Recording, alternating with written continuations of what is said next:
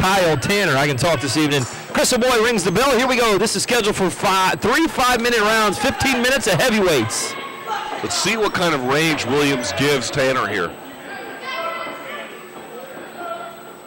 Boy, lots of range. That's interesting. Oh, that's a little low. That was definitely a low shot. Not intentional. Yeah. Didn't seem that way, but it definitely looked a little bit too high. And you heard it. I mean, he caught it directly square in. Tanner's going to have to move back over to his a neutral corner until we get now. Explain to people, because we haven't had you here in a while, so explain to people the rule on this, how this works with. Now, here comes the crowd. This is what we're talking about. Here comes the crowd. They're going to start encouraging James a little bit. All right, here we go. Chris Boy lays it up, and now we're ready to fight. Now he's mad. Now we're serious. He should have been serious before. Look at how Tanner's hands are down.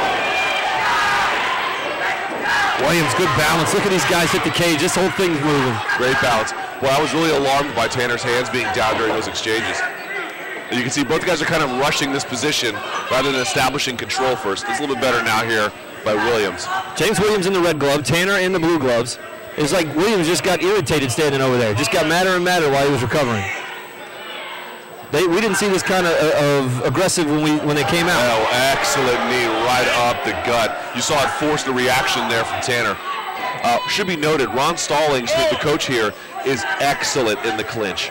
Really powerful knees. Has won a number of fights. He beat former Green Bay Packer Whisper Goodman with knees in the clinch. So you can see how the angular ways that Williams is able to swoop in and find open spots, not just straight through the middle with power, but in it, like coming in an arc on the side.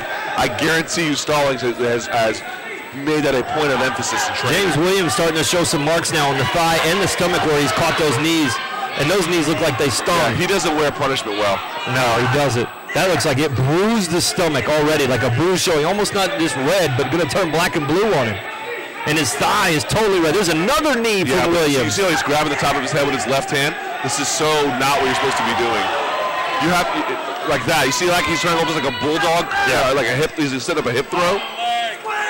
You have to control the inside space. If you're going to wrap the head, that's fine. But then you have to do something with it, kind of pretty quickly. These guys are so big and powerful. You see, he's got his leg on the outside. You would do that if he was going for a takedown. Right. You wouldn't do that in this particular circumstance. Williams trying to push Tanner up against the cage here, keeping him there in the clinch. Now maybe he's got a good head and arm throw. I don't know. The throw 230. Let's see it. Follow the right hand here of Williams, controlling the right arm. You see that? That's going to prevent him from getting tossed. And another knee to the thigh. That's just going to keep stinging. Oh, there's another knee to the inside, opposite leg. I like to call this standing ground and pound. When two guys are leaning against the fence like this and they're kind of jockeying for position, and the guy on the outside is just banging on the guy on the inside, it works. And he's just grinding his head into the cage. We talked about this before. You got to move. You just can't have your back facing. Another big knee. There's no way to win a fight like that. If someone's behind you like that, there's no way. You're never going to win like that. Just his knee is just pounding. It's just punishing blows. If I'm Tanner, I'm trying to separate at all costs here. It's not going well for you here. Do something different. Just punishing blows to his thigh, and you can see his thigh starting to show marks. There he goes down. I think Tanner just thought that my legs hurt so bad I can't stand up now. Right, it looked like he tried to have a 2-on-1 and throw him over his left side, but he didn't have the leverage for it properly. He needs to stand here fast and turn and face him. Back up to his feet, Tanner goes in the blue gloves. Williams in the red gloves, still in control. Tanner has been on the defensive since the time has started back after the low blow. Another low blow. I didn't quite see that. I didn't see it either. Knees. Looks like he also took one over the left eye as well. Oh, yeah, he does. He looks like his left eye is definitely getting a little darker. This red. Yeah. Now, look, I don't think Tanner was winning necessarily out here, but this is much better for him here. Yeah, I mean, he got separated. Now he's in a better spot, but let's see what happens here. Still a little blood coming from the mouth of Williams. I don't know where Tanner caught him. Another knee to the stomach. Tanner's just not landing any blows, and he's got to separate and figure something out. He keeps going for that head wrap, and he's doing nothing with it.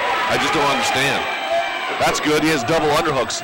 He can do something here. Good job by Williams pummeling back in. And it's another low blow. Yes, it's another low blow. You've got to take a point. You've got to take a point. You got to be kidding me. Let's see what happens here. I saw it too. It's definitely low. Is he taking a point? There's no excuse for it. It's ridiculous. All right. James says he's ready. Here we go. James Williams in the red. Stephan Tanner fighting in the blue. Tanner back out. Right, both fighters right back on top of the logo, right in the middle of the cage. Yeah, and if I'm Williams, I'm seriously reconsidering clinching. Yeah, you definitely don't want to clinch. His body looks like he's already been beat up. He looks like he's covered in poison ivy.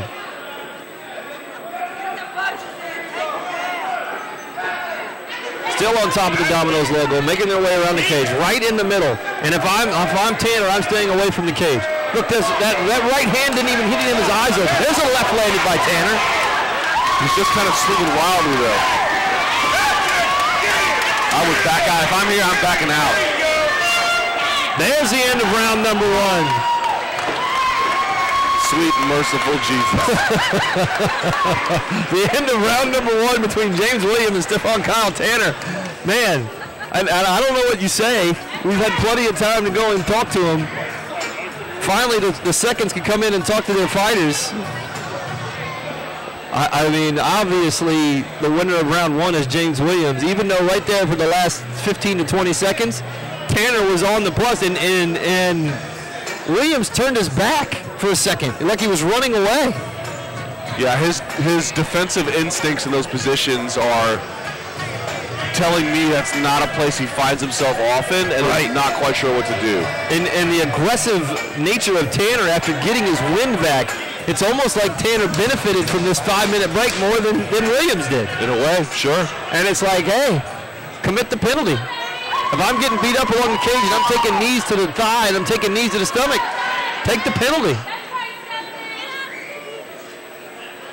Round number 2 coming up in this title fight, scheduled for 3 5-minute rounds. Round 2 between James Williams and Stephan Tanner. This fight brought to you by Blue Label Customs and Cherokee Decks. Get the cage all locked up. Crystal Boyd checks them both. And here we go. He brings Williams and Tanner right back out to the middle. No touching of the gloves. Tanner comes out, throws a left. Just a little spar. Nothing, just a hard right. Tanner comes out mad. Don't ever make me wait again. Yeah, but you see, look who's trying to make more appropriate use of distance. Right. Chopping. And who's putting shots together. Now, that's not saying that a big shot here from Tanner won't close the show, but he's just winging it and then rushing. Williams closing distance for Tanner on that right. Tanner's 2 kicks to the left leg of Williams look like to chop him down a little bit. But you got to get off the cage.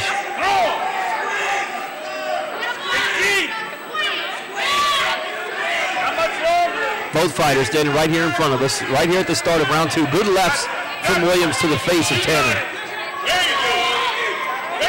Yeah, it's just a bizarre method of control that Tanner's willing to allow. Now he's got his hands in there, so Williams cannot lock anything in. He's not going to get anything there. Right, but he's another knee. Third knee. Those legs are getting chopped down. He's just standing there taking it. It's one thing to say, I'm not getting the inside of you're wrapping over my arms. Okay, fair enough, but you can't stay there. Right. The right knee to the left thigh of Tanner. That's 6 in a row. And Tanner tried the old foot stomp that you say hardly ever works. People are tempted to use it. It does work occasionally. Right. But against really good guys, it does nothing. I mean, he is just chopping those legs down. Ooh, Tanner comes out throwing lefts and rights.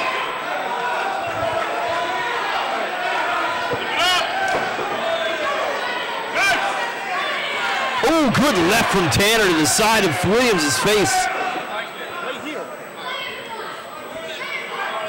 Yeah, if I'm Williams here, he's got that right side. Yeah, there was nothing controlling him. He was able to get behind him and now back away. If I'm him, I'm backing away.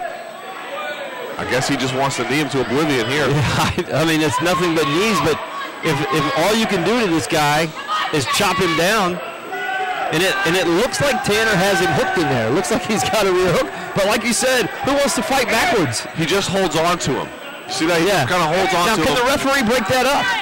He could. I mean, he would be within his right, but it not exactly best practices. You see him doing a little bit of hand fighting.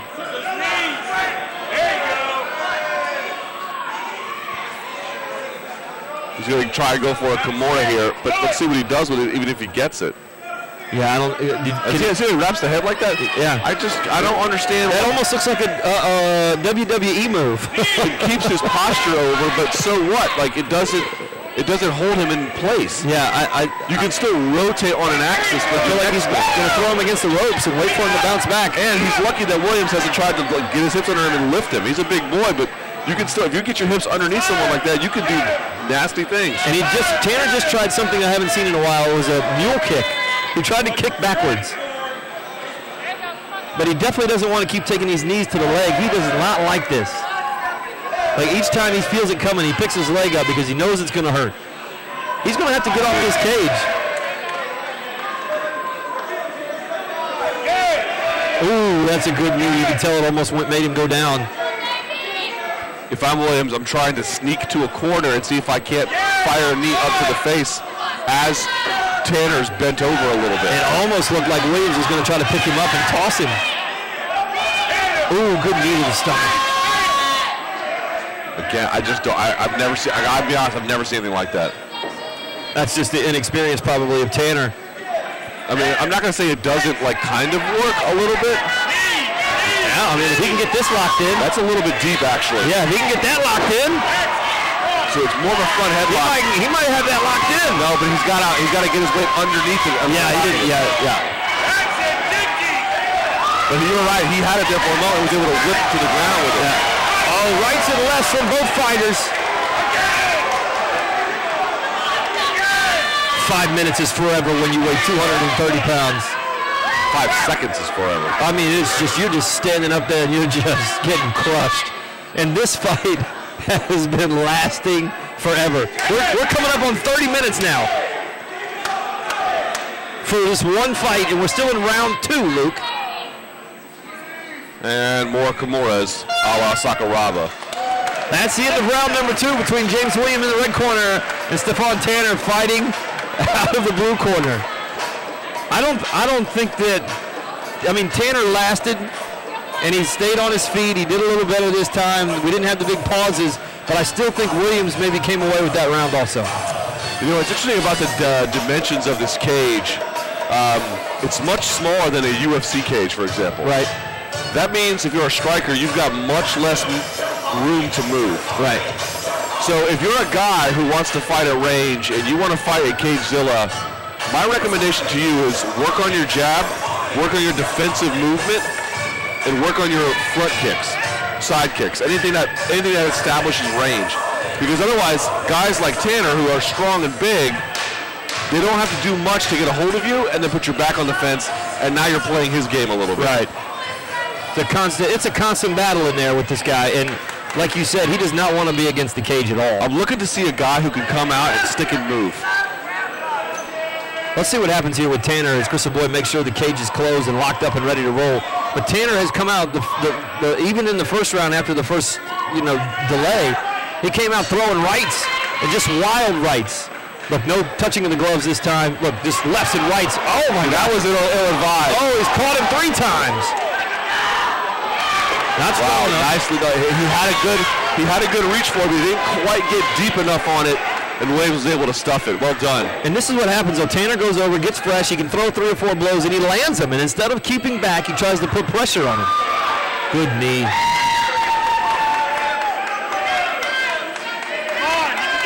But see here, we mentioned this before with Oscar Ramirez. See that right underhook Williams has? If I were him, I'm jacking it up, and look, there's nothing holding his head. Yeah. Just get up behind him like that. Just like that. That's why you don't want to just grab someone's head like that. Because when you do, oh, separated him. Good. Because when you do, someone can just pop out the back corner. That's why you don't see people do that. Good front kick from Williams to the midsection of Tanner. Both fighters looking tired. Williams just kind of looks like he's in a street fight here now.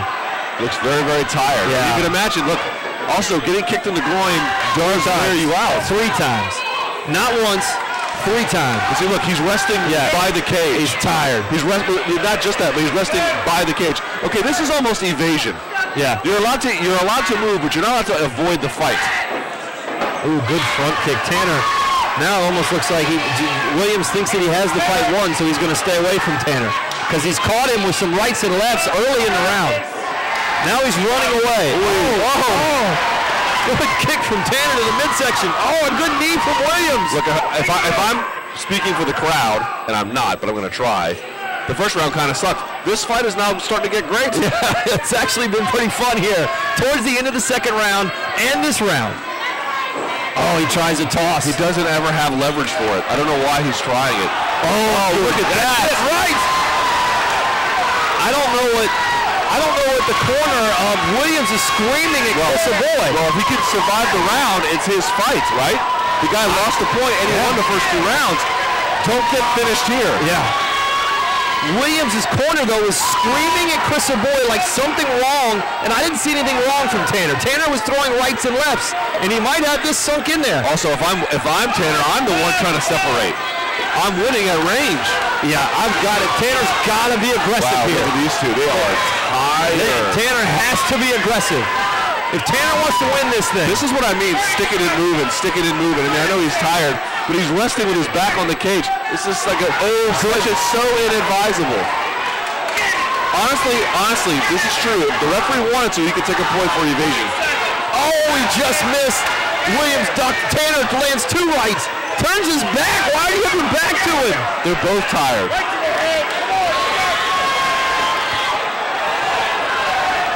You know what's funny is you've just never seen anybody evade like it's a boxing ring.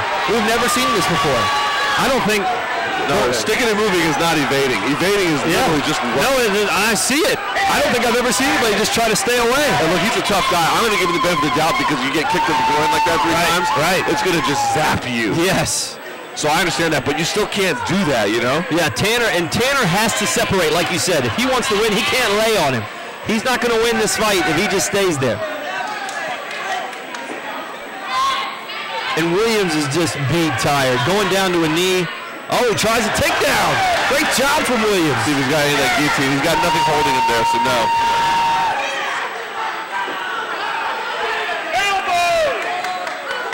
And then he passes to the opposite side. Good job, actually, there by James Williams.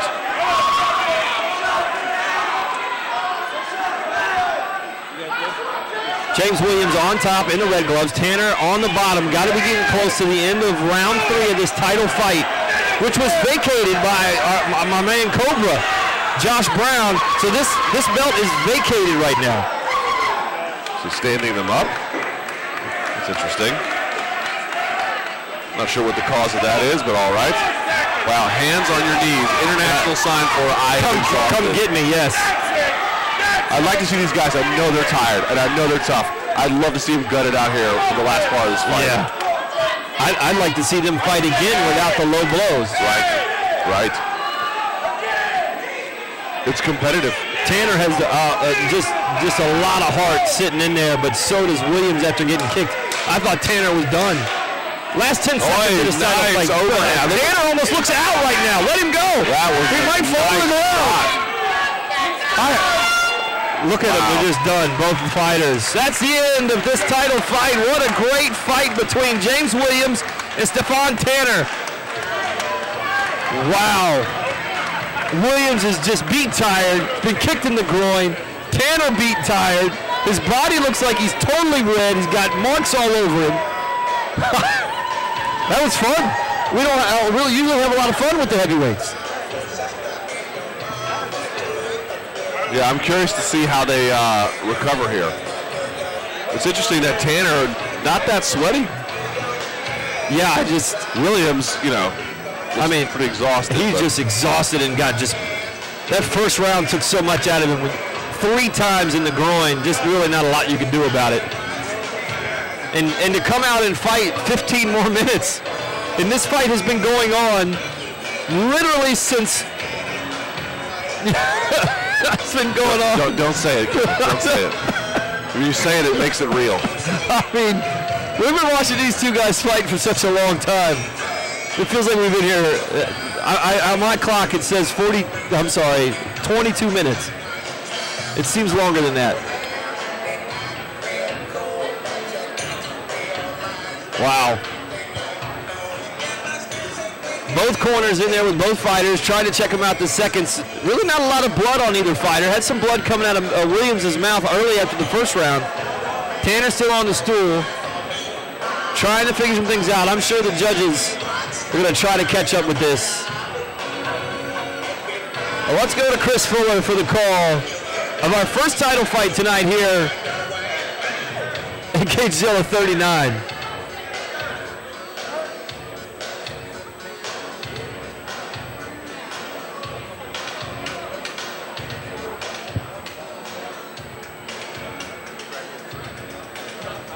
All right, ladies and gentlemen, after 3 rounds of action, we go to the judges' scorecard for a decision.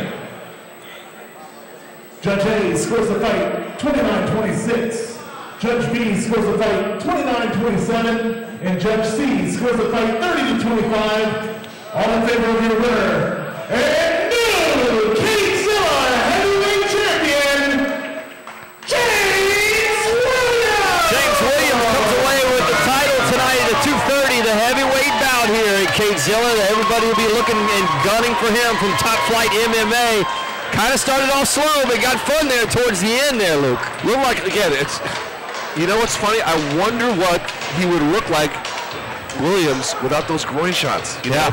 And he's got the belt. Look, he can barely stand. Although he is smiling. Yeah. So that's the good news. But to your point, if they did it again, I wouldn't mind it so much. I mean, I'm always for fresh matchups, but it'd be kind of interesting to see what he looked like without getting just... I would love to see it. I want to see him, and I hope there's a rematch soon. All right, Cagezilla 39 will continue. We'll be right back from the Silver Eagle Group here in Ashburn, Virginia.